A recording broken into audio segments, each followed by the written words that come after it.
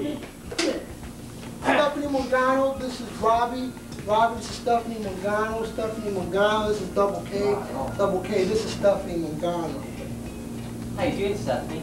Robbie. Robbie R. Rubin. What's the R stand for? Robbie? No, the other R. No, that's the same like the other part. Your name's Robbie. Rubin. How in the world did that happen? I don't know. I think it began many years ago when I was quite young. You see, I was very stubborn. And my mother, she yelled out the window, Robbie! Robbie! I didn't answer the first time. She stuck with me. Robbie, Rubin. I got a pair of Robbies in front of my Rubin. What is that, like a birth defect? That's a very interesting name you got there. How you doing, Stephanie? Hi. You a dancer? Yeah. Hey, you hungry? Yeah. Yeah, who do you want to eat? I'm laughing. I mean, what do you want to eat? Can you dig it? I knew that you could. I may be traveling soon, you know, promotional tours with certain authors and performers. I mean, I'll even have to leave Manhattan even for a short while. You know, miss certain concerts and ballets.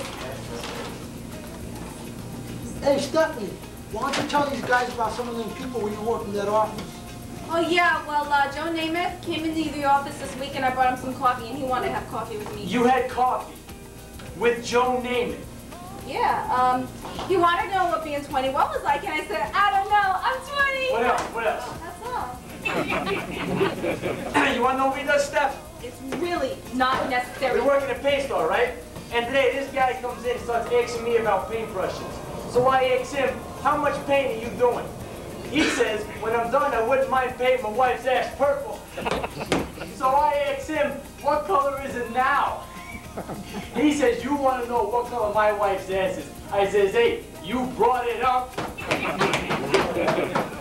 Oh, and the other day, right, I asked our boss for an advance. He says, payday's Monday. I says, I know payday's Monday, but everywhere else you go, it's Friday, it's Saturday. He says, yeah, then you come in on Monday and you're broke, because all weekend you've been boozing, you've been whoring. Right, so you guys work in a paint store, and you probably live with your parents, and then on Saturdays you go and you blow it all the 2,000, am I right? Yeah. I love this broad. Hey, guys, wait a minute. Maybe we, us three, could get jobs in Stephanie's office. My office? Yes.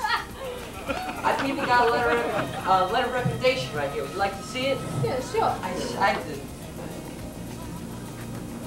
Want a banana? Here it is. Would you like to read it? Sure. I think I'll do it for you. To whom it may concern, this is to introduce Robbie R. Rubin, a very bright, intelligent, smart, and cute young man who is quite witty and kind and honest and works like a son of a gun if he gets paid. He is willing, able, and a swell kid. He does all the things that are expected of him.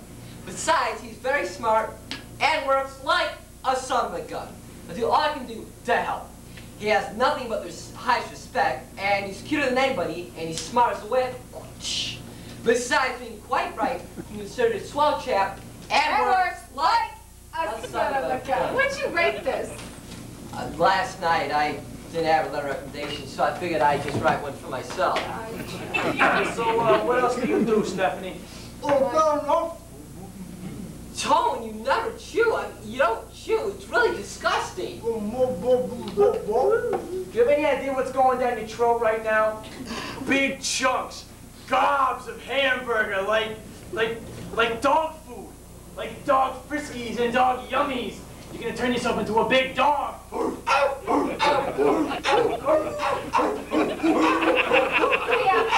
Stephanie, whoa, Stephanie, hey. Hands off. Hey, I gotta ask you a question.